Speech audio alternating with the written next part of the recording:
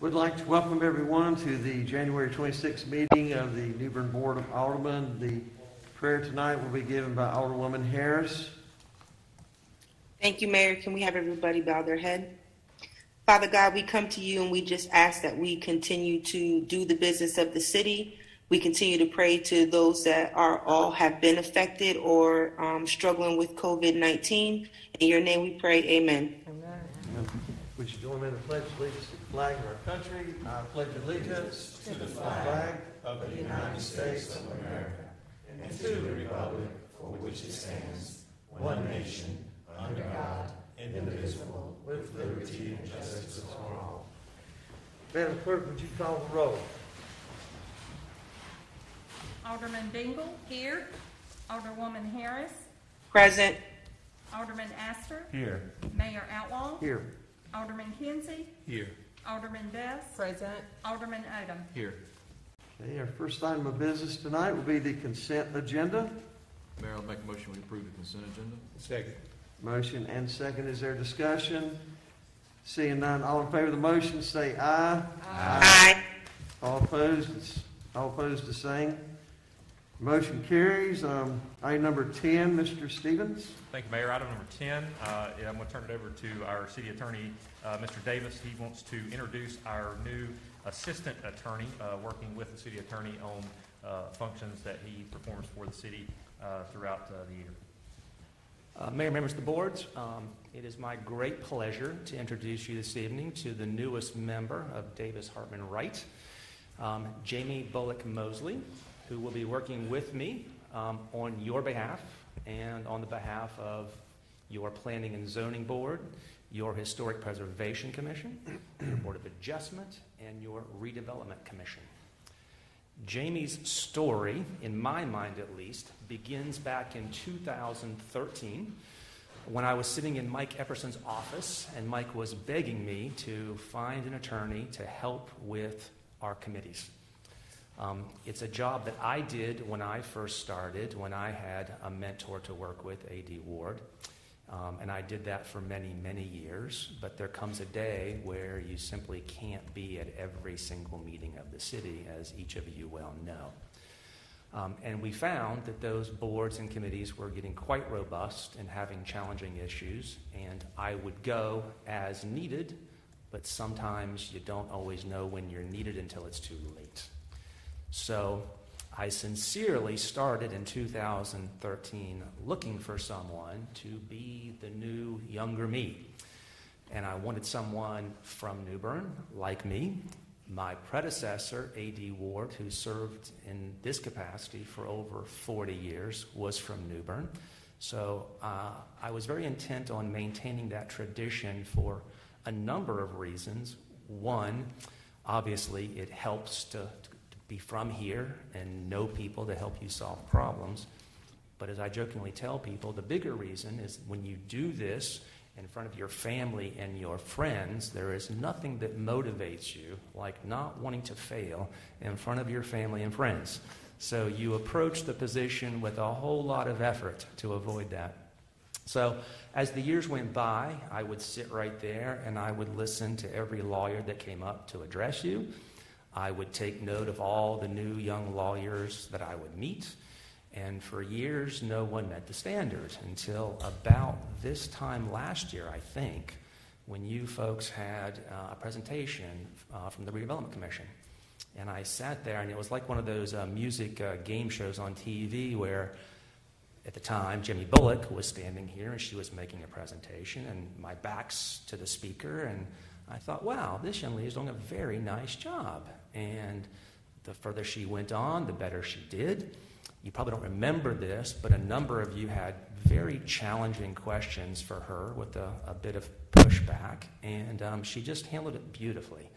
To the point where afterward, I asked the city manager, who is that young lady? I don't know who she is. And he said, well, that's Jamie Bullock. And I'm like, well, I know the name. What does she do? And he said, well, she's a lawyer. I said, well, perfect. I'm going to be her new best friend. So I reached out to her literally the next morning, I think at 8 o'clock.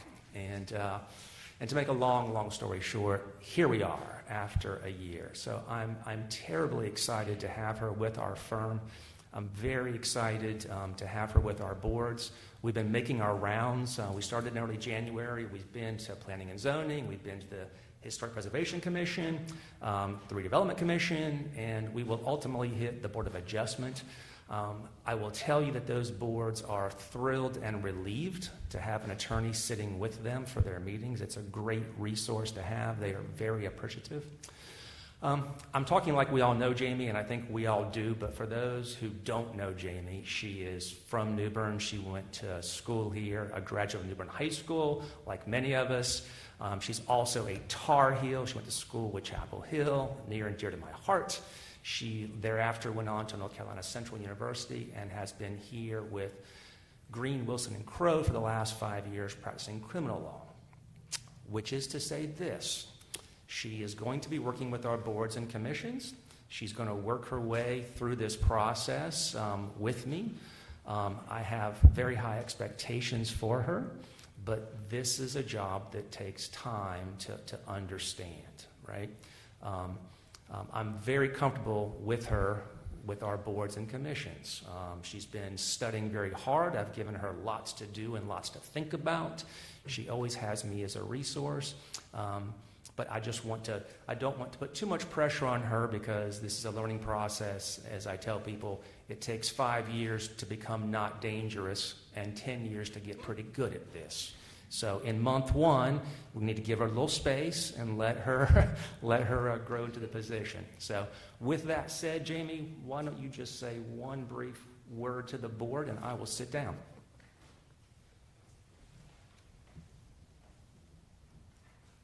Mr. Mayor, members of the board, first I want to thank you for the opportunity for me to serve my community where I grew up, where my family lives in this capacity.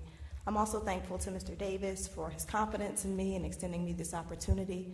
And I also want to thank my family, many of which are in internet land, but my parents are on the front row, Pastor James and Mrs. Gail Bullock, who have supported me and encouraged me throughout this process, and my very best friend, Aisha Durham, who has been my biggest supporter next to my parents and my husband throughout my entire career.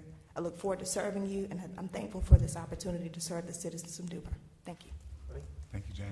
Thank you, Jamie. I know some of the Aldermen probably want to make a comment or two. I just want to thank you, Jamie, for what you've done so far, the Redevelopment Commission in particular. And as Mr. Davis says, I have had the honor and privilege to see you in action, making presentations. You do a great job. Well, I would just want to say welcome, Jamie. We're so glad to have you. And, of course, I'm so glad to see your parents. My first thought of you is running down the aisle at St. Paul's School at the church there when you were a little girl, your brother in school with my son, and just knowing how wonderful your family is and what an asset you are to this community. And I'm so grateful to have you and work with you, and I look forward to a long tenure with Scott in our city. Jamie, I have to say, I've been knowing your father ever since I was a little kid. He's been a very good friend of mine, and your mom. And I remember when you first started your job, working during the summer, working your way through school. And I remember asking you, what were you going to become? You said an attorney. And we have arrived. Congratulations. Ms. Bullock Mosley, I just want to say welcome aboard. It's a pleasure to know you and to know where your background, where you come from. You come from such a fine family, so I can't expect nothing but the best out of you. And as Attorney Davis said, it's a learning process. It's going to take time. And I say that to say this, just like this right here was a learning process for me, and it takes time. So I know we'll all be patient with you and understanding, and welcome aboard, young lady. Jamie, I'll just say ditto. Sitting on this end, that's usually what happens. Everybody says what I'd like to say, but I do think it's great that a fellow New Bernian that came up through the system is here, and I think that certainly means a lot. But Scott, I did have one question for you. When you started with AD Ward, how long was it before AD retired? Let me think. I started in '92. It was 9 years. Okay. Yeah. So she's got 9 years, and you're going to be on a beach somewhere surfing? Is That's that the what you're plan. Yes, sir. That's the grand plan. Yeah, if it all comes together. Exactly. And Mr. Mayor, I want to say one last thing, and I want to extend Jamie this courtesy that I did not get from A.D. Ward. When I started in the position, no one gave me a title, right? Finally, after about 3 or 4 years, I finally just started calling myself the Assistant City Attorney. So from here going forward, with your permission, I'm going to be referring to Jamie as the Assistant City Attorney, so there's no confusion going forward. Congratulations. Thank you for coming on board with us. Anybody else at this time? Let's go to item number 11. Thank you, Mayor. Item number 11, as you recall, at our previous meeting we had in January, we held a public hearing for potential rezoning of 3498 Martin Drive. At that time, statutorily, our meeting was considered to be a remote meeting, and the board was required to provide a 24-hour period of submission for comments, written comments, for the public to make any kind of comments or raise any questions to or against this particular rezoning. During that 24-hour period, we did receive one letter of comment that's included in your packet tonight. What we're asking of the board tonight is to consider whether or not they wish to rezone this property. If they do, you will need to first adopt a statement of zoning consistency or inconsistency, basically stating whether or not this zoning is consistent with and congruous with the area. And then if you choose to move forward with the statement of zoning consistency, then you will need to approve the ordinance to rezone 3498 Martin Drive. So as a reminder, this property is owned by MMJH LLC, requested to rezone the 2.36 acre parcel at 3498 Martin Drive from I-2 to I-1. Planning and Zoning Board unanimously approved this at their December 1st meeting, and all of the relevant information that was presented to you at our previous meeting is also included in the packet. We have staff here to answer any questions, and I believe the owner is here as well. I have a question of the attorney. Mr. Davis, are there parcels of property in New Bern that are landlocked, that are zoned? Yes, sir. And does zoning have any does zoning an issue when it comes to being landlocked or having access? No, sir. Zoning is simply a use that is applied to property through our land use ordinance. So if a property in question, if it is question legal or whatever about egress, ingress, or regress, then are any of the elected officials in any way non-compliant with their oath of office to change a zoning based on anything having to do with No, sir. Again, zoning has nothing to do with the rest of the land use ordinance or accessibility or anything.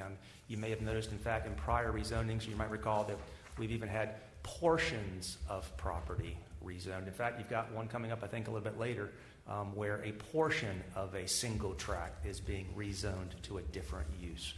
And that piece is actually also landlocked. Okay, thank you, sir. That was my question.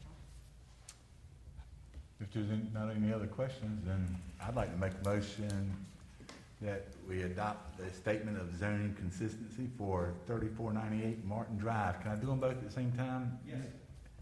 And also adopt the ordinance to rezone 3498 Martin Drive. Second. Motion and second. Is there discussion? Seeing none, let's have a roll call starting with Alderman Odom. Alderman Odom. Yes.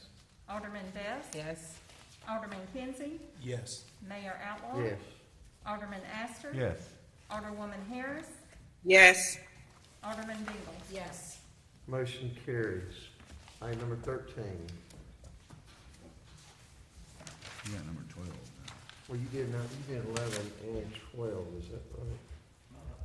No, he just I did did A and 11, B. A and B. If you want to I'm call it. sorry. I'm sorry. Let's go. Item number 12.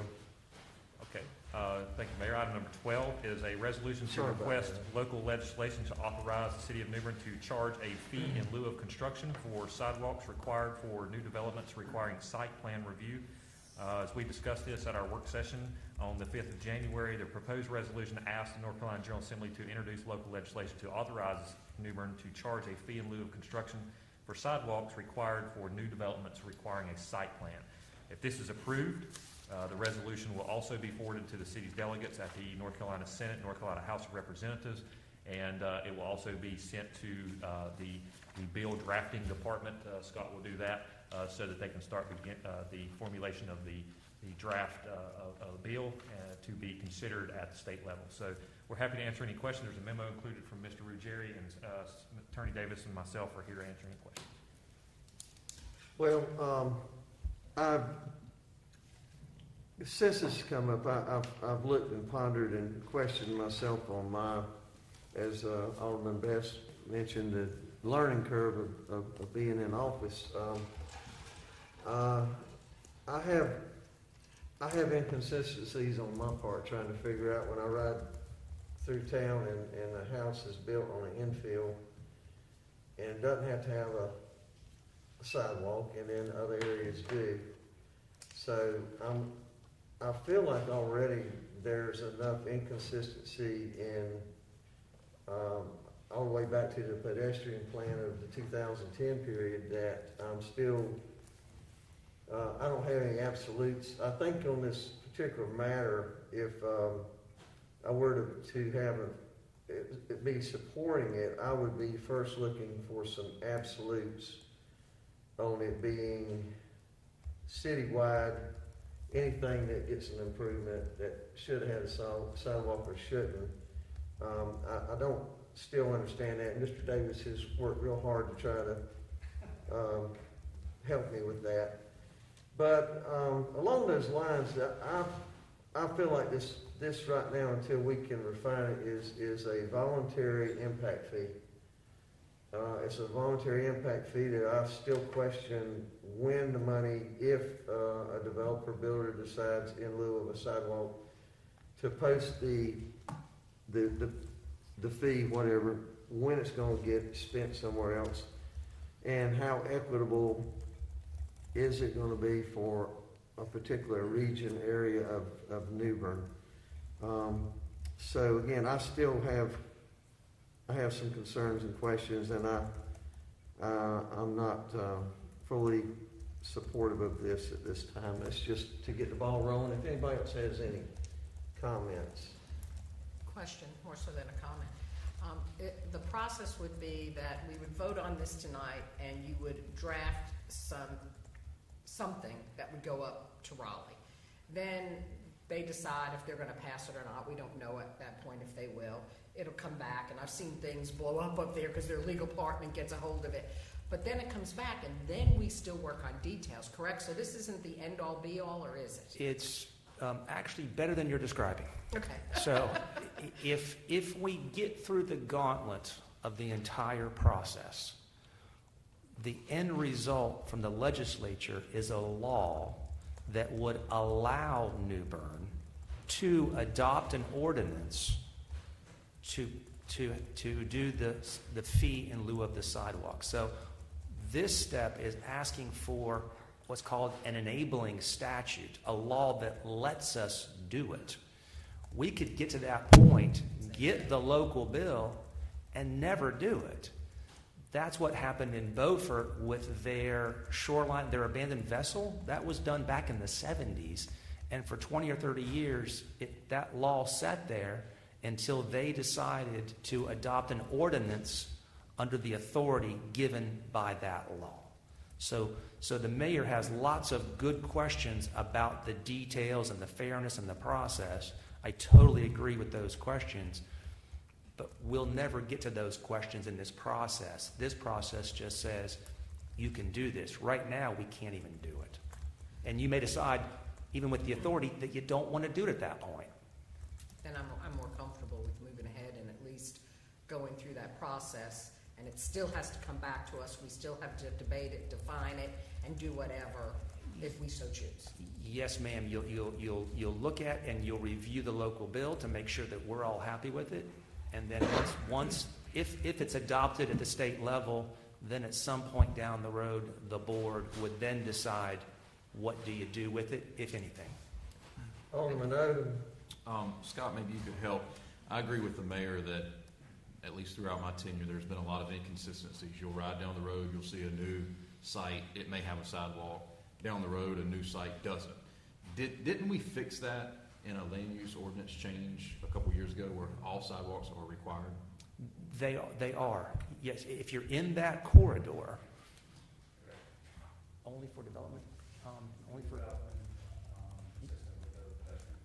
you could have a house that it doesn't require one. Right. The trigger, there's two triggering events: subdivisions and projects that require departmental review, which tend to be commercial projects. So there is an odd situation where you could have a single-family house or a small business project that doesn't trigger a subdivision and it doesn't trigger development review, and that would not require a sidewalk. A simple remodeling would not require a sidewalk. So, to get into the specifics of the solar farm, is that area part of our bike and pedestrian plan? It is. Really? Yes, it is. Yes, sir. Okay. Well, maybe that's the first problem we should address. But my next comment or question, I guess, would be, I understand what this process does. It allows us that flexibility to do something. But at the end of the day, the developer is still going to have that choice to either build it if it's required or pay in money if they don't want to build it. Great question. What I'm imagining, if we get through this entire process, which is not given, but staff and I would be recommending a process where staff would be making that call. It's not a developer option. It's a staff recommendation that this is the better way to do this because it makes a lot more sense. So now you've raised another concern that I didn't have. So I thought all along that this was going to be up to the developer to either put the sidewalk in or pay the money if it's required on that site. It could be, okay, if that's what the board, if that's the ordinance that the board at that time wants, that can be the answer, absolutely. Right now, there is simply no tool. Build your sidewalk. That's the only tool we have. And that, the best thinking is that's better than nothing. The worry we have is that decades and decades can go by where we have islands of sidewalks that are degrading and are a blight that connect to nothing. That's the downside with our current ordinance. But yes, and that's where the mayor gets in the weeds with the how's it going to work, and you make a great point. It may well be that that's what the board wants to do at that time, is have a developer choice. Because what I've been trying to figure out with this whole thing is, staff, correct me if I'm wrong, but when we look at bonding information, things like that, the figures that we use to estimate how much it would cost to build a sidewalk is far more than what it actually costs to get it done. So to me, if I'm a developer and you're telling me I've got to have a sidewalk, and I look at it, my concrete guy says I'll do it for $3,000, but staff says if you don't want to put it in, you can just pay us $10,000 instead. I don't think very often that the developer is going to give us money, so I don't even know how relevant this is going to be honest with you. I hear what you're saying. There are going to be times where there is a project that is adjacent to a completed sidewalk, in which case I don't think you'd want the developer to have an option to not build the sidewalk. It's right there. Connect to it. In the solar farm case, it's miles and miles from the nearest sidewalk. They've even offered, can we just send you a check and not do this? We'd just be much more happier to give you a check and not have to go hire a contractor and deal with all this. The mechanics of whether it's a good deal or not is a function of the ordinance that would exist in the future. You price it right, and it should be a wash. Do I build it or do I just pay the city? If it's a wash, it makes sense. But if there's an incentive in either direction, people are not stupid. Okay, thank you. Well, I know that on the corridor plan of the city near the pedestrian plan, the idea is to have sidewalks on both sides of some of our major thoroughfares, Trent Road in particular. I know that the Harris Teeter area has sidewalks on that side, and you don't see a lot of sidewalks anymore on Trent Road. to Simmons Street, but then when you get down around Bike Shop, you got them, a lot of them on that side, but not on the Harris Teeter side. So again, I know that I'm getting ahead of the game here, and I understand what you're saying. Just have this available if we want it, but I guess what I'm getting to is are there going to be instances where the luck of the draw, an investor buys a piece of property somewhere on one side of the street that doesn't have to have a sidewalk, so he doesn't have to pay the fine, he or she, but if he or she bought on the other side where there is sidewalks and you're trying to do the fill-in, they do have to pay the fee. I'm not sure I'm following that. Do some people get lucky and some don't with this plan? Not under the current plan and not under the imagined plan. Right now, you have a hard and fast rule. Subdivision, department review, you're building a sidewalk, congratulations. It's happening. That's it. Staff has no discretion to say yes, no, or otherwise. That's how it currently works. In the future, you would have a tool that could allow, in some situations defined by you, when a developer could cut the city a check to go into the sidewalk fund and not build their sidewalk as part of their project. That's the simplest version. And do you propose under this ordinance or this general statute that, whatever it is, the name of it, that there would be a sunset period on when, if somebody posted $1,000 for a sidewalk, is it going to be in that sinking fund for 15 years, or is it going to get spent in that fiscal year? Yeah, that would be completely up to the board. What my job is to get you a law that gives the city the most flexibility. So if I were king, my law would simply read, the city of New Bern has the authority to impose a fee in lieu of sidewalk construction on reasonable terms, period. Okay. That's what I would like to see. And then you have all the power from that grant of authority to make up whatever rule you want that seems fair and reasonable to you and what's best for the city. Is there elected officials, or is the development community, who got this on the agenda? What? Staff and me. We've been pitching this to boards for at least a decade, so we're used to being rejected. But since you were asking for local bills, we thought we would bring it up one more time. I get calls I've had 3 calls in the last year from developers bending my ear on why in the world does this rule exist? Can't I just give you money? I get the vision of the sidewalks. I love sidewalks. I don't want a sliver of sidewalk in front of my property going to nowhere with a mile of nothing on either side. Those are the calls that I get. Maybe you've not been getting them. I think they call me thinking that I can fix something, and I have to tell them the bad news that I can't. And again, I think we're almost wasting the debate on it right now because, we are debating if these are the details, but you make a good point, Mayor, and what I think you're saying is anybody building would pay into this fund whether a sidewalk went there or not. No, ma'am. No, is ma'am. it possible that sidewalks, because he is correct when he says this side of the street probably will never have sidewalks, but this side of the street will. How do you... Two issues. I'm hearing him. Two issues. I'm going to make this simple. One point that I hear you making is that this may be a good moment to revisit the pedestrian plan to make sure that we're all still on board and that it makes sense and that the areas in those corridors are sidewalk buildable. Like it can actually happen geographically. So maybe we need to brush it off, do a drive around, and make sure that the plan is still a good plan. That's one thing I'm hearing. The second thing that's getting a little confusing is that the notion of an impact fee. A true impact fee is a fund that every developer pays into to go fund the new park or fund the new school, fund something that's not part of their development. Right now, in the current land use statutes, the city has the option to adopt an ordinance to do the same thing for streets. So we can go to a developer in our land use ordinance, we can tell a developer, you build the street or you give us the money and we'll build the street if we want. We have that authority. But the statute doesn't talk about sidewalks and other issues, and that's what makes me pause, that we don't have the authority for that specific issue.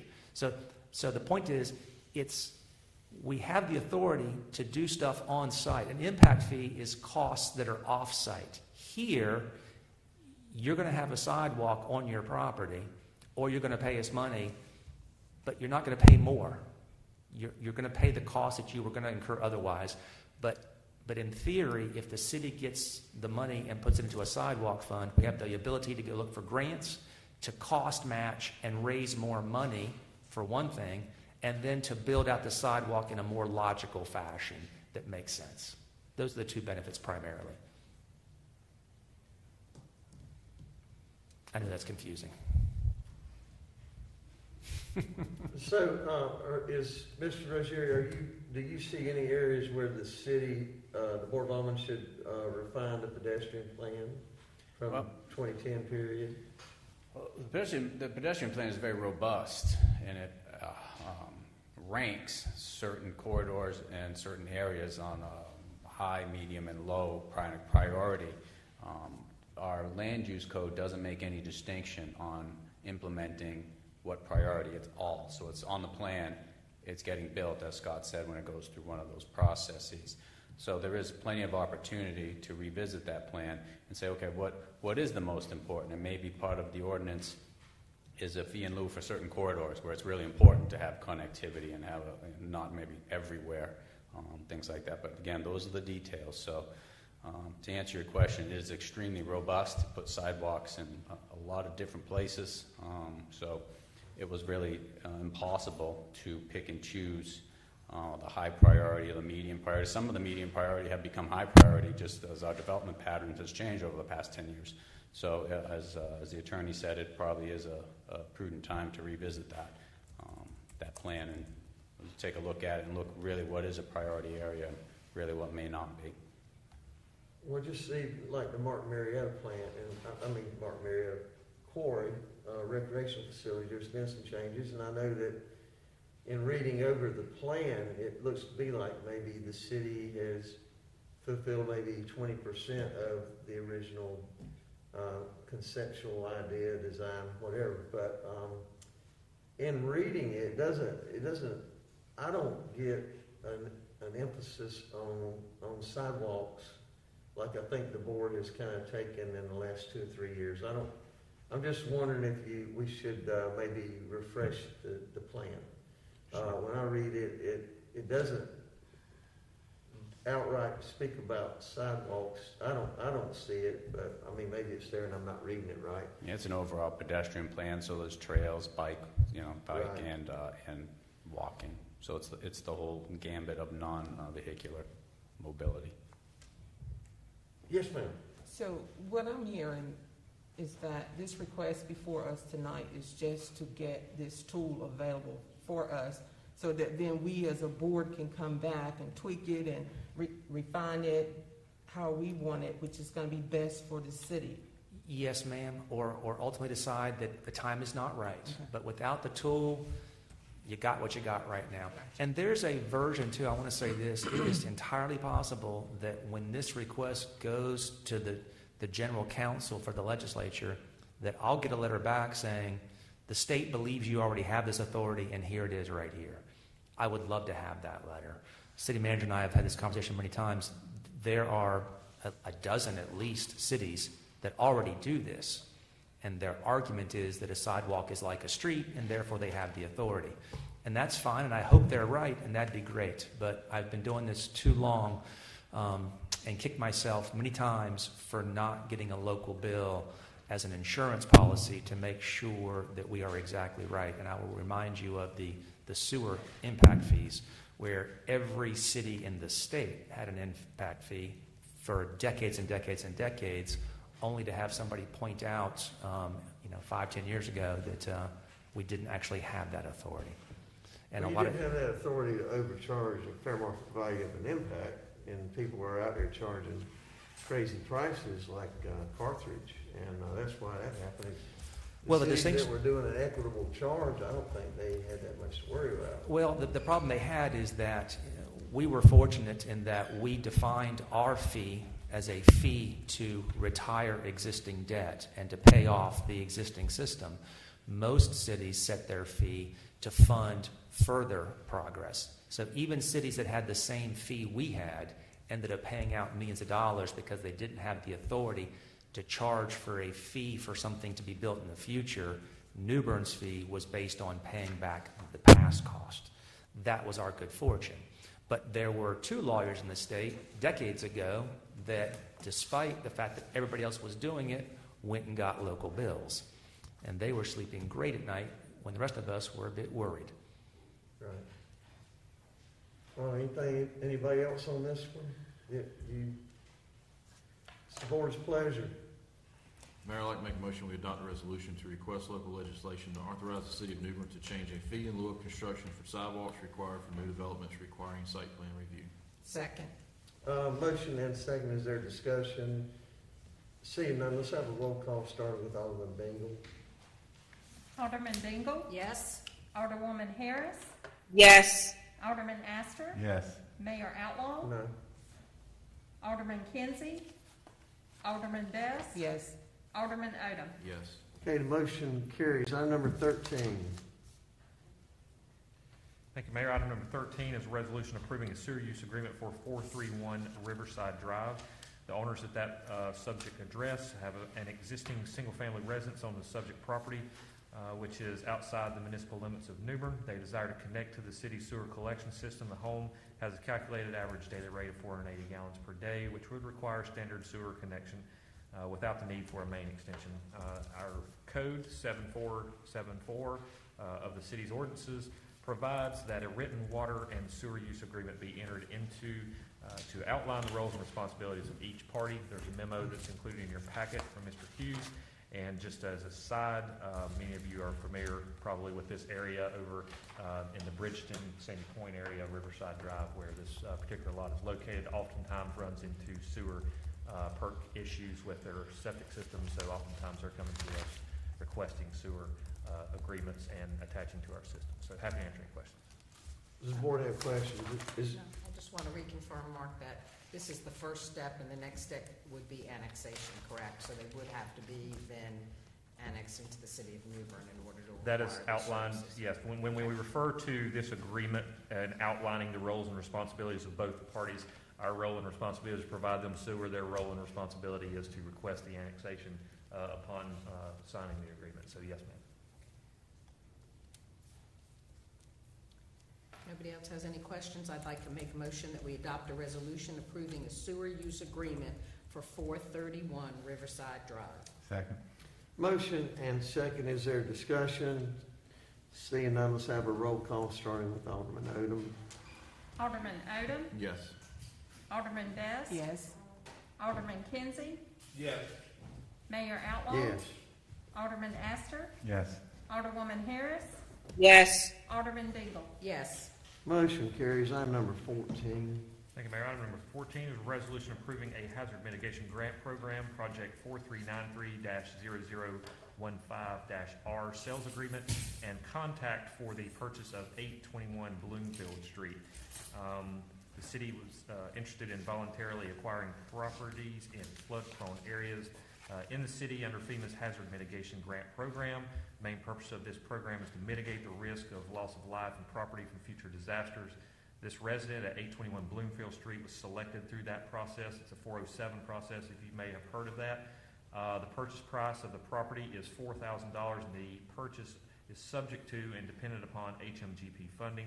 The city is not committed to nor obligated to purchase the property if the HMGP funding is not available. There's a memo that's been included from Ms. Oldensalem in your packet, and she's here to answer any questions that you may have.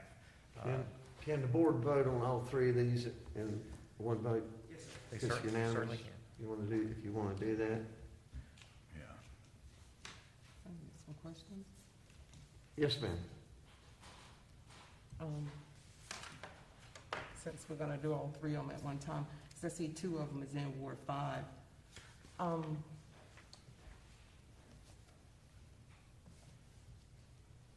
Amanda, Jeff, I have a question, because I'm a little bit concerned. We're at this point, and we only have 3 properties that we're at the point of having an offer to purchase on. And first of all, let me say this. Mr. Jerry and Amanda, I know that your department has worked diligently with this 404 and 407 mitigation plan. But my concerns is right now is that here we are 2 years and 4 months later, and we only have 3 properties. So I'm a little alarmed with that, because I just feel like at this point we should have more.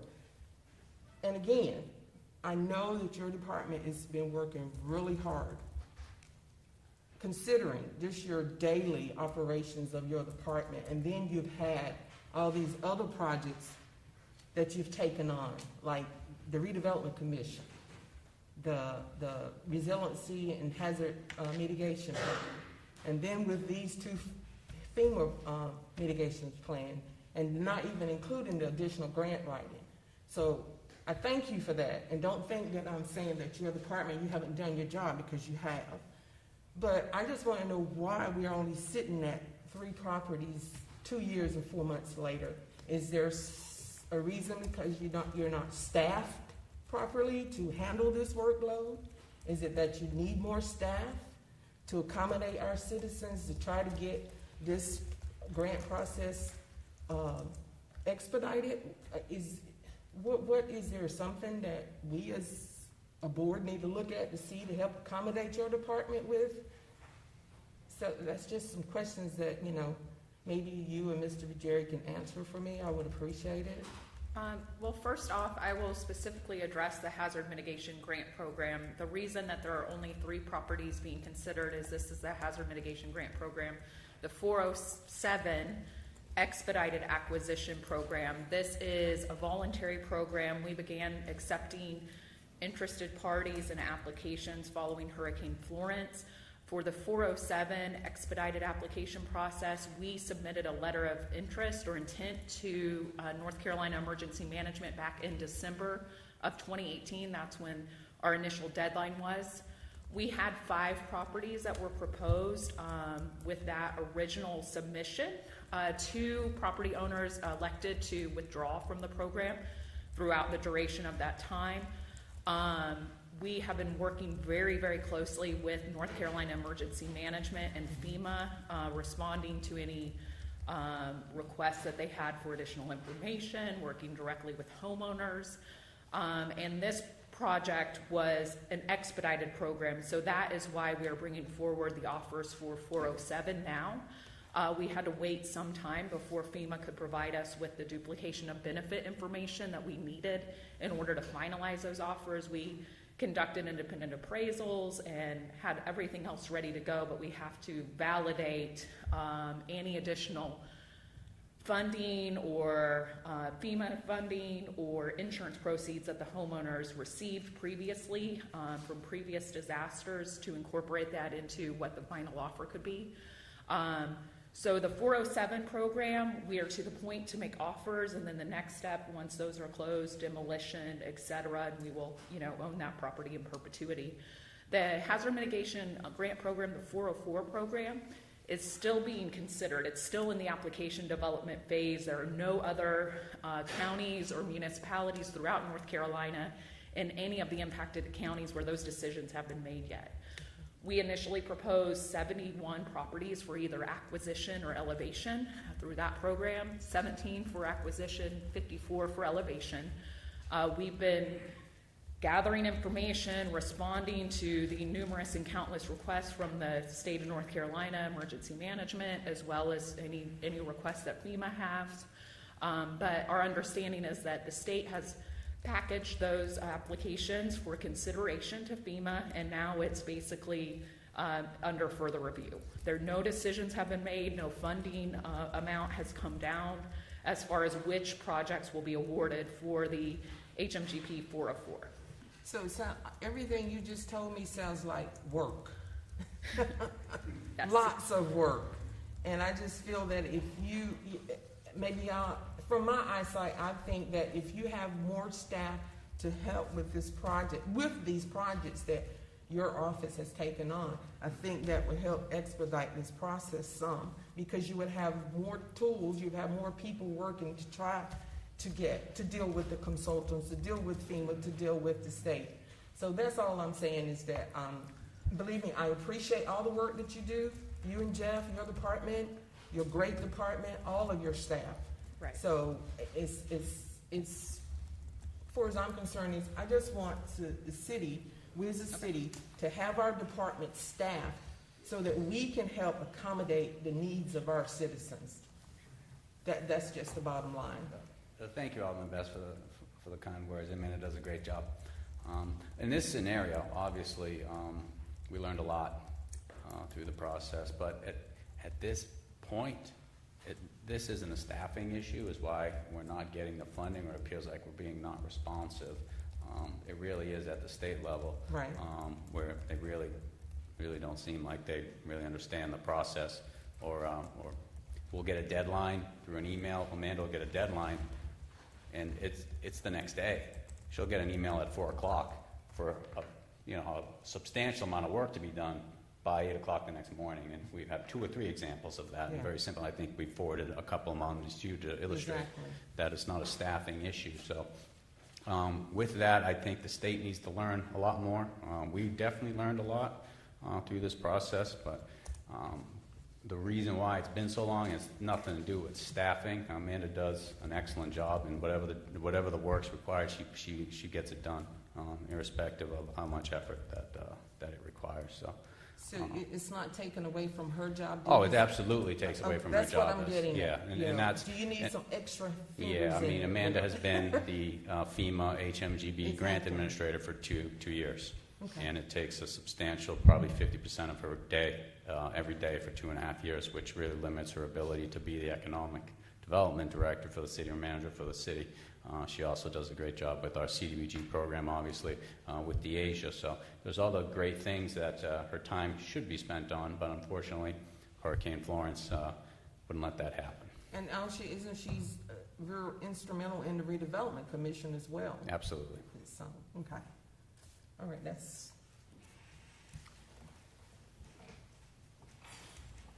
If there's no other questions, I'd like to make a motion. I'd like to make a motion to adopt a resolution approving Hazard Mitigation Grant Program Project 4393-0015R sale agreement and contract for the purchase of 821 Bloomfield Street, 1906 Alabama Avenue, and 204 Beach Street. Second. Motion and second. Is there discussion? I got a question. Yes, sir. How long will it be before you will actually be able to close and give the property owners money? And I'm asking for a particular person that's in the room here that's been waiting for a long time.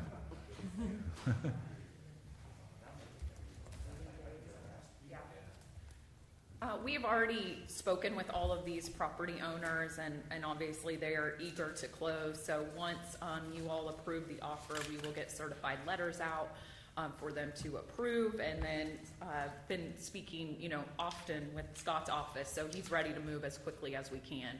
And of course, this is an expedited program. We want to expedite it as much as possible since there have been so many delays that have been out of our hands. Thank you. Okay, any other questions? Let's have a roll call, starting with Alderman Odom.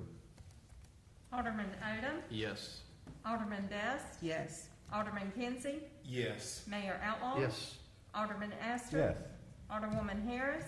Yes. Alderman Bingle. Yes. Motion carries. Item number 17. Thank you, Mayor. Item number 17, resolution designated agents for Hurricane Isaias. FEMA requires the governing board to designate authorized agents for the purpose of executing and filing applications for federal and/or state assistance under the Robert T. Stafford Disaster Relief and Emergency Assistance Act. The proposed resolution you see before you tonight names our city's primary and secondary agents for seeking assistance with Hurricane Isaias. So there's a memo that's included in your packet from Ms. Hogan, and ultimately the Board of Aldermen tonight will authorize Lori Mulliken and Mary Hogan as the primary and secondary agents for the city to work on this project. We're happy to answer any questions. Okay. Board have questions? There's no questions. I'd like to make a motion. To make a motion to adopt a resolution designating agents for Hurricane Isaias. Second. Second. I'm glad she said Is there it. discussion? Seeing none, let's have a roll call, starting with Alderman Bingham. Alderman Bingle? Yes? Alderwoman Harris? Yes. Alderman Astor? Yes. Mayor Outlaw? Yes. Alderman Kinsey? Yes. Alderman Best? Yes. Alderman Odom? Yes. Motion carries. Item number 18. Thank you, Mayor. Item number 18 is for a hurricane project that's a little bit more easier for us to pronounce, and we remember it really well. This is an ordinance amendment to close out the FEMA Hurricane Irene Project Fund. As you recall, Hurricane Irene occurred in August of 2011. That was my welcome to New Bern gift that I got whenever I was here for about 7 months. The project fund was established to recognize the cost of repairs and anticipated revenues from FEMA. FEMA has now officially closed out Hurricane Irene, and there remains $14,524.07 of costs that were not reimbursed by FEMA. So this budget ordinance amendment acknowledges a transfer from the general fund for the remaining unreimbursed costs and closes the FEMA Hurricane Irene Project Fund. Memo included in your packet from Ms. Hogan, and we're happy to answer any questions you may have. Praise the Lord. What, I'm just curious, what did they not pay? What was this $14,000 for? It was an insurance issue. Yeah, I think it was. It was just it was some minimal. If I can remember, it's been from the very beginning an insurance issue on one of the project worksheets where there was more insurance money allotted than what I think was originally reported. I think that's the case. Mary, does that sound right? Mayor, I'd like to make a motion, we adopt the ordinance amendment to close the FEMA Hurricane Irene Project Fund. Second. Motion and second. Is there discussion? Seeing none, let's have a roll call, starting with Alderman Odom. Alderman Odom? Yes. Alderman Best? Yes. Alderman Kinsey? Yes. Mayor Outlaw? Yes. Alderman Astor? Yes. Alderwoman Harris? Yes. Alderman Bingle? Yes. Motion carries. Item number 19. Thank you, Mayor. Item number 19 is an ordinance to establish Community Development Block Grant Coronavirus Grant Fund. The city has been awarded Phase 1 CDBG CV grant funds in the amount of $152,252. The program is designed to address the impacts of the coronavirus, and New Bern intends to use the funds to help low and moderate income individuals in the city with utility and rental assistance. The grant will be provided to a local nonprofit to administer the program. The city will also adhere to the CDBG subrecipient monitoring plan, as we do with most of their programs, approved by the board at its last meeting to ensure the program meets the established criteria and HUD requirements and regulations. Ms. Hogan has provided a memo. We're happy to answer any questions. Does the board have questions? Yes, I have a question. Who would be the subrecipient of this? RCS? That's correct. All right, thank you. Mayor, I'd like to make a motion that we adopt the ordinance to establish the Community Development Block Grant Coronavirus Grant Fund. Second. Motion and second. Is there discussion? Seeing none, let's have a roll call, starting with Alderman Bingle. Alderman Bingle? Yes? Alderwoman Harris? Yes. Alderman Astor? Yes. Mayor Outlaw? Yes. Alderman Kinsey? Yes. Alderman Best? Yes. Alderman Odom? Yes. Motion carries. Item number 20. Thank you, Mayor. Item number 20 is an ordinance amendment for the Entitlement Cities Community Development Block Grant Fund.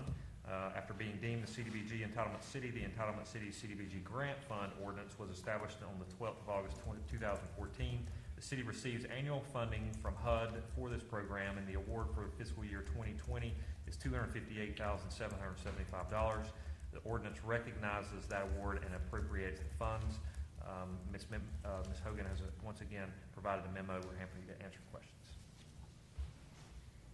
Does the board have questions? Yes. So Mark, this is an award that we get yearly if we apply for, or it's already been... This is an automatic award. It used to be through CDBG. We had to compete with rural North Carolina. Now that we have reached a certain population, we're entitled to a certain amount of CDBG funds each year, and this is also the plan that comes before you that gets amended on a yearly basis and approved sometimes even frequently through amendments than a yearly basis. But ultimately, we have to present to y'all a plan, how we plan to spend the money. We have to report that to CDBG, but this is the funds we receive each year in very close to this amount every single year. Okay, thank you.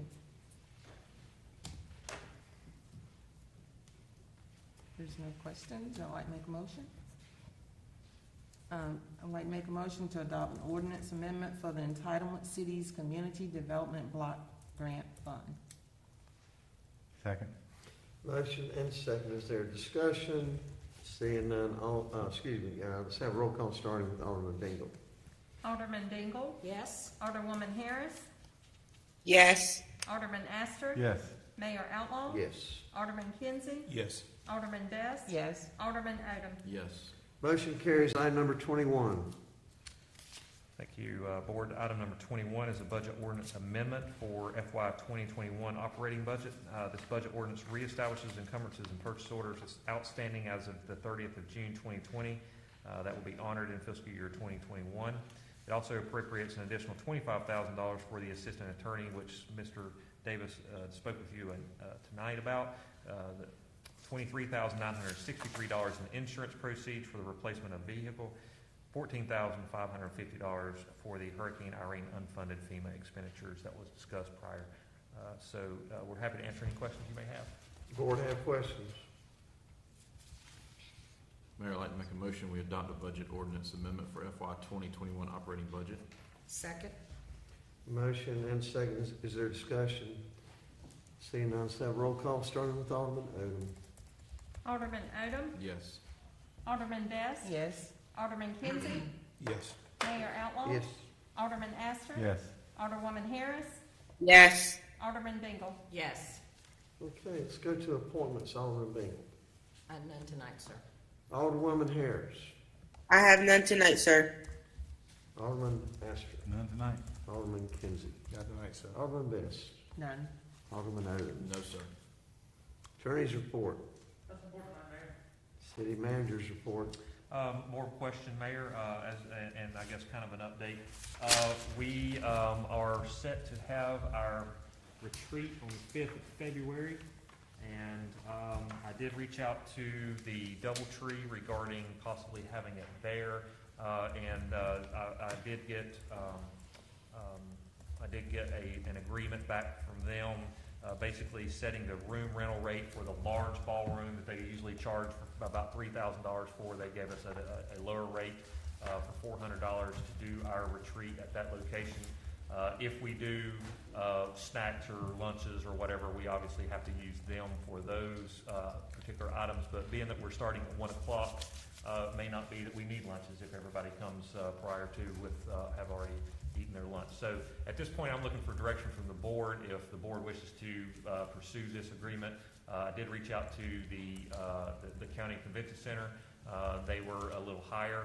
And then obviously the other options we could look at are some of our own facilities, such as West Newman Recreation, but obviously we have some sound and quality issues there and other programming that's already scheduled, but we could potentially work and cancel if we needed to. So basically at this point we have set aside the time for the meeting. We just need to know where and when and those kinds of details. So we don't have any facilities that we could host our own meeting? I'm sure we could come up with some. Like I said, West Newbern Recreation Center. I don't know if we have enough room considering social distancing requirements to do it at development services like we normally do. If anybody from the public shows up, just trying to manage some of the social distancing, coronavirus distancing things, so you kind of need a little bit of a larger space.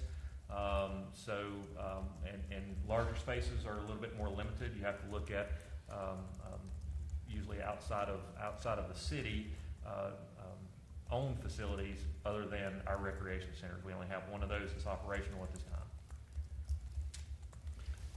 Well, as Alderman Asker mentioned at our last meeting, why not having it right here? Again, I'm happy to do whatever the board wants to do. I was just trying to give options. All right, I understand. I have no issue with being here. I think the idea was we're going to be sitting for 4 or 5 hours. I guess these chairs are as comfortable as anywhere else. Get up and walk around. I mean, that's not a bad idea. Then we could potentially start at noon and bring lunch and start at noon and have something like that, because I think we want to try to get through as much as we can in an afternoon.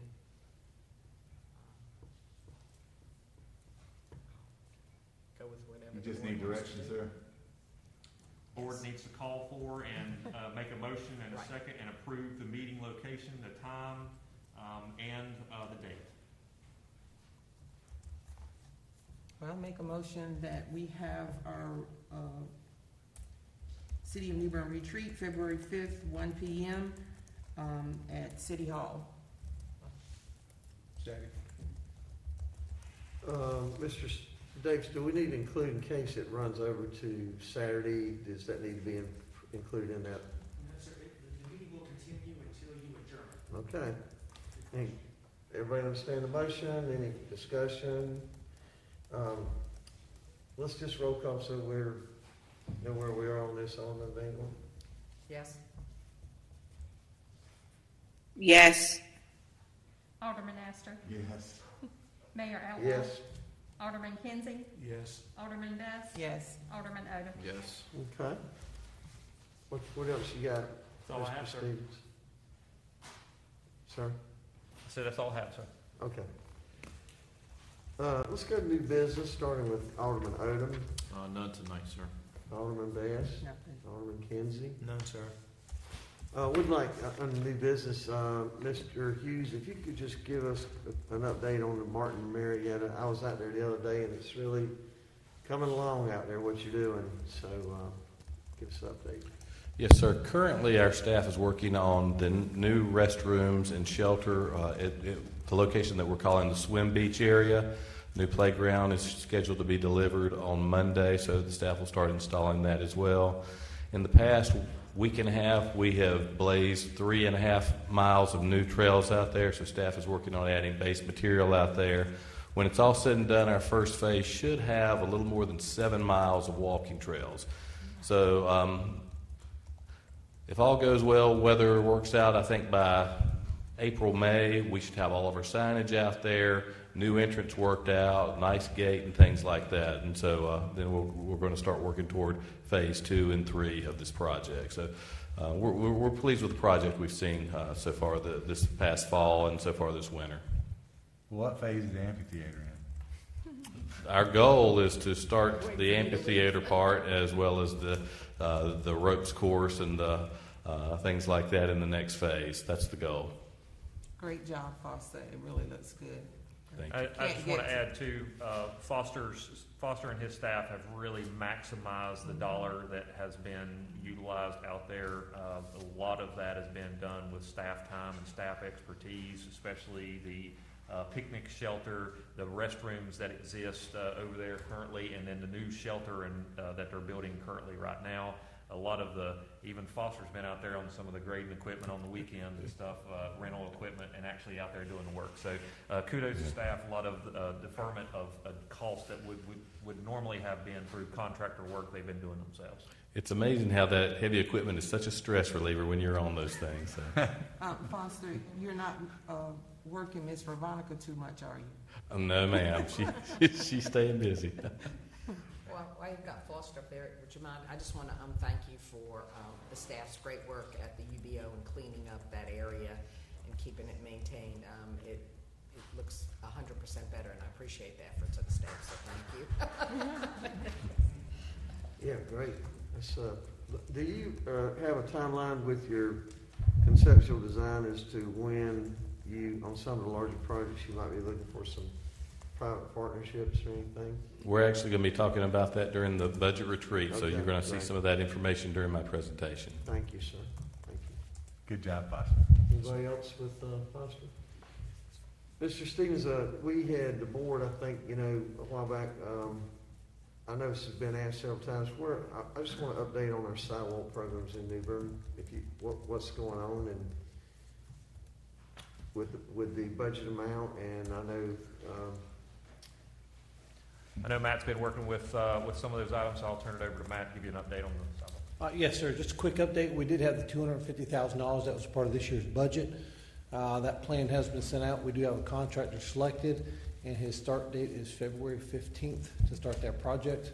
And I will say they will be starting with the sidewalks along Country Club Road, as we have previously discussed. any questions? I just Okay, want to compliment Matt on his shirt and tie tonight. Looks My wife dresses very me. sharp. Okay, Alderman Astor. Nothing tonight, sir. Alderwoman Harris. Yes, Mayor. I wanted to know if Foster could come up to the mic and talk about the updated information from Stanley White in regards to an application being filled out for the location that it's currently at. Okay, so basically back in July of 2020, the Board of Aldermen requested a change in scope of work to look at locating the Stanley White Recreation Center on the 3rd Avenue location. And so as that is taking place, we contracted with CPL to work on an environmental assessment. CPL is just about finished with the assessment itself. When I was talking to the consultant earlier, they anticipate turning that in within the month. All they're waiting on really now is the soil boring, so we should have information back. They should be sending that information into FEMA within the next month, and then however long it takes for FEMA to review that information and give us their answer. That's where we stand with that. Okay, and what about the added information about what they provided to us today? Did you get a chance to go over that as well? About filling out an application for it to be at the same location and ask for bigger square footage? So during the last Stanley White Recreation Center committee meeting, the committee had asked a few questions. They wanted to know, and I'll read these questions to you. Let me find those real quick.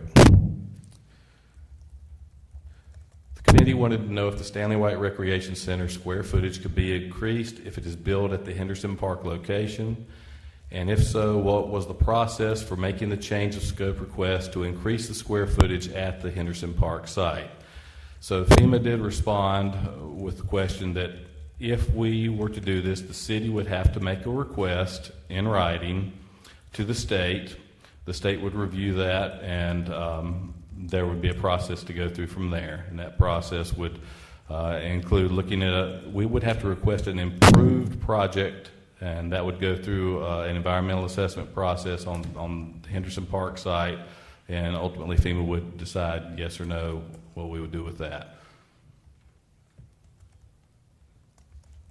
Okay, with that information, the board and the community are under the impression that when we voted to build the Stanley White in the same location, that we would be able to do that. And so now that we've discovered this new information, they're requesting that an application be submitted to FEMA to have it built in the same location, requesting a larger square footage. I don't know if I understand what she said. She wants to do what? She wants to look at building a bigger building on that site? Is that the question? Right, yes. The community is wanting us to fill out an application with FEMA, the same one we did in July, and request that the project be at the same location, and we're asking for a larger square footage to build a bigger building because we have the ability to do that with the new information that was provided. Well, that would be at our expense. I understand. I had a conversation with the mayor last year where he stated that it's possible that we can add more money to the project to be able to expand the new location. So if we were able to do that, I feel like we can vote to add money to expand the location in the same spot if FEMA approves it for a bigger square footage, like we told the community 2 years ago that we supported it being built back in the same location. So now that we found out that it's possible, the community would like us to stand true to our word and fill out that application and submit it. Well, I think this board also voted to apply $8 million towards this purchase, or towards building this building, and that's the money that we have. And I also feel that we're within 30 days of getting some answers from FEMA, and we shouldn't do anything to upset this process until we get answers from FEMA, and then there'll be plenty of time for us to decide what we're going to do. I understand, but the community is under the impression that we were doing what we were supposed to based on the information provided. Because we had that Stanley White meeting and the reps stated that it's possible to be built in the same location and request a larger square footage, it's only right that we do what we said we were going to do and fill out that application. Well, we don't have to fill out an application to build it in the same location. We've already got permission to do that. But no, we're asking for permission to move the project back to the same location and ask for a larger square footage. Because we were told 2 years ago that the building couldn't be any bigger than what it was. Last week, we found out that that's not the correct information, that we can request for it to be in the same location and the building can be bigger. We have to fill out the application. That's what the email stated. Well, again, I'll say that we're within 30 days or around 30 days of having a complete answer from FEMA as to what we can and can't do. And I just don't think that we should make any changes to anything until, it would start the process over. It may be another year before that FEMA, and plus it would delete everything that we've done so far. They would stop. I'm assuming, have you had any conversations about that, Foster? I'm assuming it would stop the scope of work that we currently have open and move the scope of work back to where it's originally at, and it would just, I just feel that we got 30 days before FEMA answers some questions, and then we can make a decision on what we're going to do there. But I'll tell you, I'm not in favor of spending, how much is it a square foot to build over there? The Henderson Park location, yes. The estimates are about $372 a square foot. And what about at the other approximately $250 a square foot on the 3rd Avenue location. Yeah. And plus we're moving it out of a floodplain where we wouldn't have to build or pay for flood insurance for the life of the building. To move it how many feet away, Foster? Anywhere from 600 to 1,000 feet. 1,000 feet? It was also stated in a previous meeting that if it's raised, that's considered out of the flood zone, and the price would not be the same. No, it's still in a floodplain. I understand, Mr. Astor, but what we did is when we all voted and we stated that we were going to support what the community wanted, and we were under the impression of one thing. When that new information came out, it's our responsibility as elected officials to stand by our word and at least fill out the application for it to be back in the same location like the community has requested. That's been the request from day one. They've been without the center. We supposedly have an alternative location for all of the programs at the Omega Center that we can be utilizing and are utilizing, and the community understands the process, and they would like for us to fill out this application to have it built in the same location, requesting a larger square footage. So I'm just the messenger explaining what the community wants. If the board decides not to do that, then that's something that you decide to do. But I'm speaking for the ward and for the community that has stated from day one they want it built back in the same location. Alderman Odom. Foster or Bobby, what triggered the request or the requirement for the environmental assessment? I don't know. When an alternative site was found when the city purchased that property, when the property was purchased, that became an alternate site. And so that's when FEMA said an environmental assessment has to take place to see if that site is suitable to relocate. And what exactly does the environmental assessment entail? Is it just, I don't think it's what it sounds like. It's not just the environment of the location. Isn't it other things that's involved? It is a variety. It is a laundry list of things that they look at. Not only the historical aspects of the property itself, what was built on the property previously with soil borings and things like that. It looks at all types of environmental issues that may be affected by the property as well. And it also takes into account citizen concerns with this. So is there any thought that an environmental assessment may be required if a change of scope is asked for to expand the current footprint? Is that possible? At the current site? Right. We've got permission to build the building in the current No, I site. mean, if you're changing, if you're going to change the footprint, because if I remember correctly, Tripp said that if you were to do that, it would then trigger. You'd have to have stormwater ponds. There would be other things that would. So I'm just trying to say, I'm not making a decision tonight on changing the scope of work when we're this far deep into an environmental assessment that we were required to do. So if we get that back, a bunch of money. well, if we get that back and it says, something there that we need to move on and try something different, then we can. But like Alderman Best said, we're how long now since the hurricane, and we're just buying out 3 houses now. I don't want to do anything that's going to delay it, even if it's just 2 weeks. That's my opinion. So Foster or Bobby, at this point, you said that 30 days we'll be getting a report from FEMA? No, our consultants will be finished with the report and they'll submit that to FEMA for their review. Okay. And as part of FEMA's review, there will be at least a 30-day window where they will accept public comments, and then FEMA will make their ultimate decision and report back to the city. And this is the process we're going through right now, is that 8-step FEMA process that we have to go through? Well, the 8-step process is right alongside the environmental assessment. Okay. So, me personally, I feel that for my self-satisfaction, so that I feel that I'm doing the best for the citizens of this city, and especially for the citizens of the Duffield and Five Points area, that I would want to have adequate information that where we can spend this money and put a facility that's going to be a larger, build back better, larger out of a floodplain. So I'm waiting on the results from FEMA. I would like to state that the reason why the environmental assessment was triggered is because we applied for an application to move it out of the current location.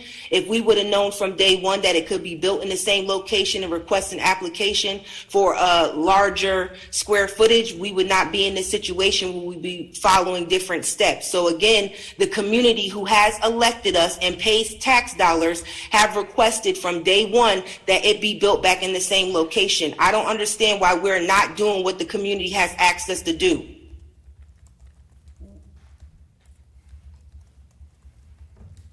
Alderman Harris, we as a board signed a resolution of intent based on FEMA and the engineers. So, and I understand what the community is asking for, and I'm all for getting this facility back up and running. But at this point of the game, I think that we need to at least step back and wait and see what the final decision is going to be from FEMA. And then at that point, if that's what we need to do, then we are sending in a scope of work change to see what we can do to accommodate a larger facility at that current location. That's just my 2 cents. And I understand that, Alderman Best, but what I'm trying to get you to understand is that we only did a change of scope because we thought that it could not be built back in that same location, and we purchased other land to move it out of the flood zone. We did sign a resolution saying that we support it to be built back in the same location based on FEMA.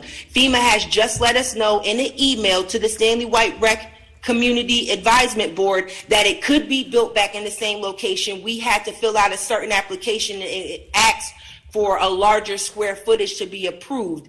Granted, they would only give us the money that they have approved, and it would be our responsibility to add on as a board if we voted to put more money to the project to finish the project. That's the difference. But we have said from the beginning that we would support what the community wanted, and now that we know this information 2 years later, when if we knew it 2 years before, we would have submitted the proper application. I understand that there may be only 30 days or 60 days, but who's to say that once we get the approval that the board is going to stand by their word and vote for it to be built back in the same location and then do another application for a new scope area?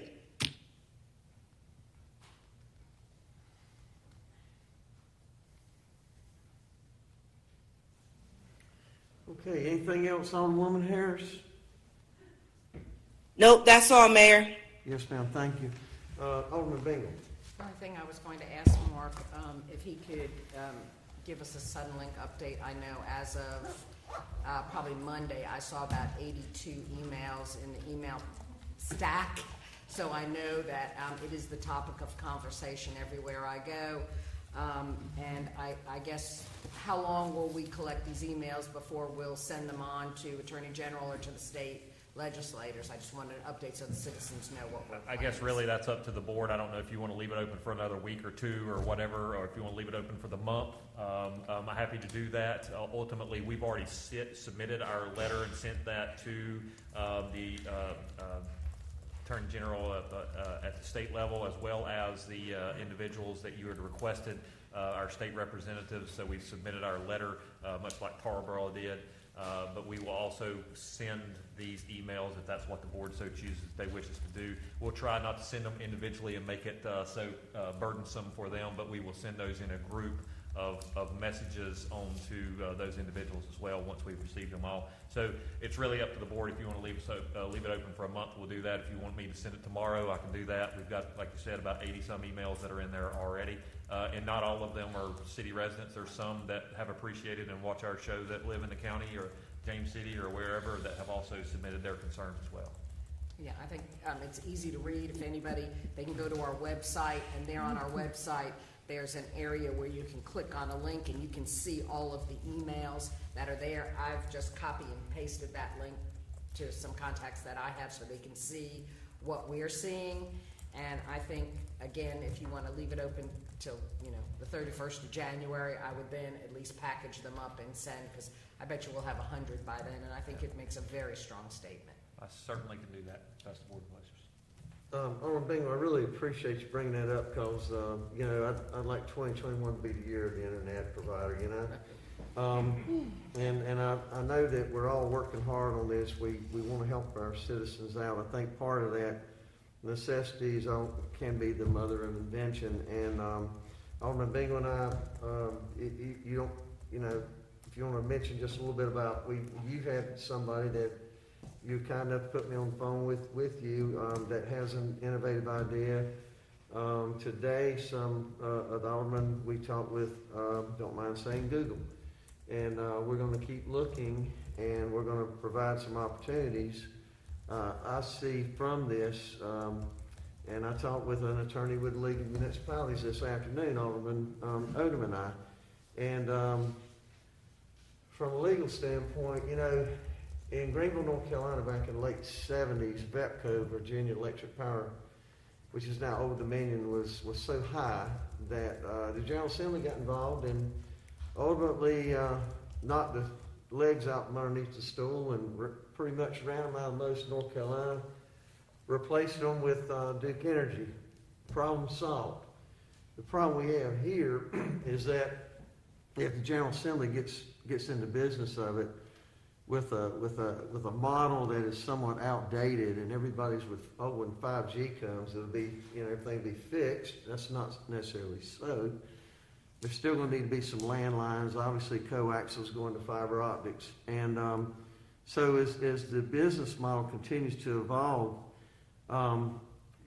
if we were to use the same action that the General Assembly took with VEPCO, guess what? Everybody doesn't have any provider now. As bad as you might not like Suddenlink, it's better than not having anything because nobody's coming back in here behind them. Now, the only solution to that is for some help from the legislature and others to find a provider that sees an opportunity in Eastern North Carolina that maybe will buy out a bunch of these that don't want to be in business here, which is seems to be the case. So what I see in my analysis of this is that probably in the next 5 years, there will be 15, 20 small entrepreneurs that will come in and figure out somehow to get with some fiber optics, not coaxial, and they will come out with transmitters, and they will come out with the end user that'll have a receiver, and that will be one source, but that will only be for fortunate areas that the numbers work. I would immediately, if I was Fairfield Harbor, River Bend, I'd be out there looking at somebody with a fiber optic line to come in and give me a 400-foot tower or a 45-foot tower and get a signal, and everybody out there get a receiver. The only problem with that, Alderman Odom, you can chime in, that's only internet. That's not part of what the customer wants. They want the TV package. So then if in one particular case in this area, not in the city limits, but because we have the fiber optics and maybe we can help, an innovative idea is a gentleman is interested in receiving, Charlie, our fiber optics. But then in addition to that package, and Charlie, come on up and talk a little bit, if you will, and straighten me out on all my inaccuracies if there are.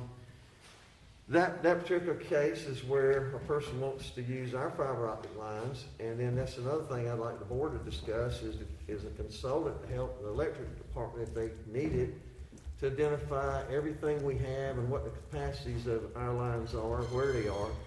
But in that model, it would be a connection with a provider so that those residents can get a TV package. Well, I'm like, well, if you're going to do that, just go deal with the provider, not the city of New Bern. So, the most efficient model to get things rolling is just the internet provider end of it, and then residents are going to have to go out and decide on their own if it's Roku or whatever, a package, but it's not going to be a Suddenlink package. Alderman, do you want to go from there? I was going to say one thing. When we started getting some of this feedback from folks in the community, I think it may have given the misconception that we have some sort of authority over that, because some of the emails came in as, revoke their license or their privilege to do business. I just want to make it clear that we no longer have that authority. That's the reason we're kind of in the position that we're in. So for anybody watching, there's nothing that we can do. Suddenlink is a private company, just like if you don't like Smithfield's chicken, we can't go out and start telling Smithfield Chicken they can't operate anymore in New Bern. So I want to clarify that. But the other piece I wanted to hopefully clarify is everybody says, well, you all are telling me there's nothing you can do about it, you don't have any authority, but yet Greenville just signed this agreement with this company and they've got this big partnership. So what we have found out is the partnership that Greenville has is essentially they have allowed this new company, so a new Suddenlink, if you will, to come in and put their lines and infrastructure down in the right-of-way of the city. I don't believe, from what the information we were told, there's no funding from Greenville, there's no public-private partnership. It's a company has come in and said, we want to do business in Greenville, can we use your right-of-way? Greenville gave them the authority to do so, so that's where the partnership goes. So I just want to clarify that because I know a lot of people are asking, why aren't we doing more? So, and I think we would probably vote unanimously if anybody wants to come use our right-of-way to put in some infrastructure, we'd be more than happy for them to do that. It's just the business model usually doesn't work out. But the part to that is that the Metronet would only serve cherry-picked lucrative markets within Greenville. It would not, I think there's a perception that all of a sudden they're going to come in and Suddenlink's going to be out of business. That's not going to happen. Suddenlink's going to still have a presence there. And so anyway, that's why Metronet and Greenville will be like individual entrepreneurs and others that are going to come into the city of New Bern. There's going to be bunches of them, and we want that from the way things are going. Charlie, we've talked some. Could you kind of bring this to a close? What we're doing, what the potentials are. issues like that, you know.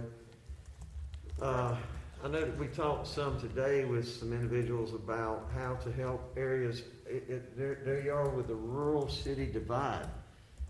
As much as we can do is where our infrastructure is in place, so that doesn't really help the rural areas. So I don't know if we have an argument or not, but I haven't heard anybody get the FCC involved in this, so maybe that's another,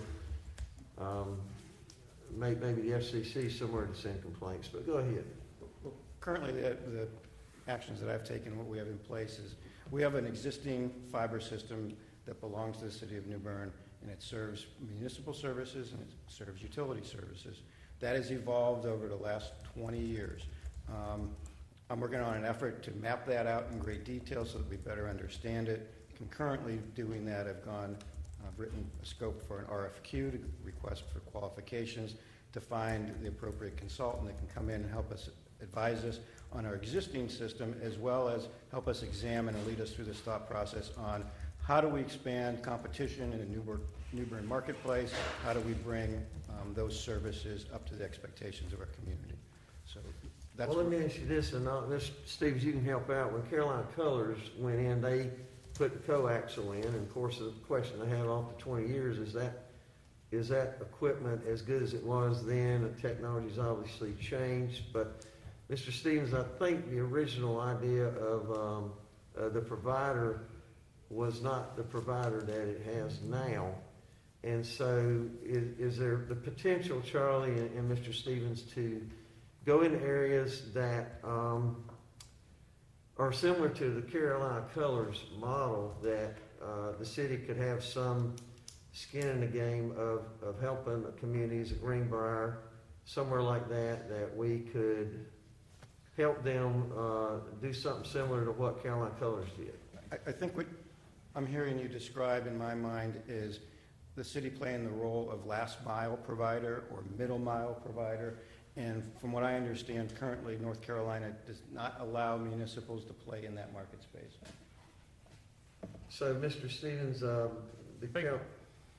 Carolina Colors model, Mayor, is a developer-initiated model, to where let's essentially they took themselves and created themselves as a small city, even though it's private, and they have the ability, because they have the right to sell themselves as a bulk customer, which in a sense was essentially what municipalities had the ability to do some time ago, was to be able to sell themselves as a bulk customer through a franchise agreement.